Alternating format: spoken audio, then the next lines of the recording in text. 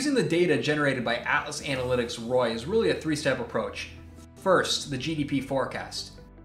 Second, the price target. And then third, trading if and when you feel comfortable. But what should investors trade with GDP predictions?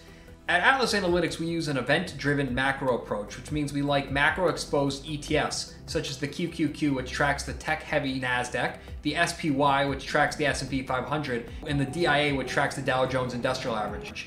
Another ETF that we like is the XLK, because it's similar to the QQQ in that it tracks technology, but is cheaper to own and less expensive to trade through derivatives. It seems like common knowledge that the broad indices respond to changes in GDP, but can we prove that through the data? Through a cursory glance at these graphs, it appears that GDP is at least associated with a change in the broad indices. A further deep dive in economic wizardry through regressions confirms it econometrically, which brings us to Atlas Analytics' three-step approach. First, we get a GDP forecast. We got this in our last video, 2.7% for Q3.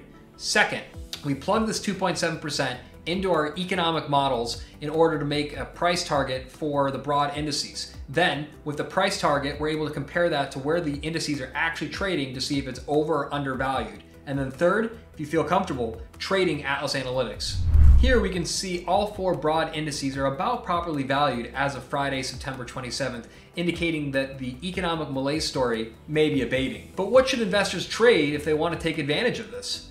We'd suggest two strategies, either long calls or bull call spreads in order to take advantage of the upside surprise when GDP is released in October, or if you think that the market is about properly valued, which it is, trading options such as iron condors or iron butterflies, which takes advantage of when it's in a continuation pattern. Subscribe, visit our website at www.atlasanalytics.info, or tweet at us if you'd like to learn more.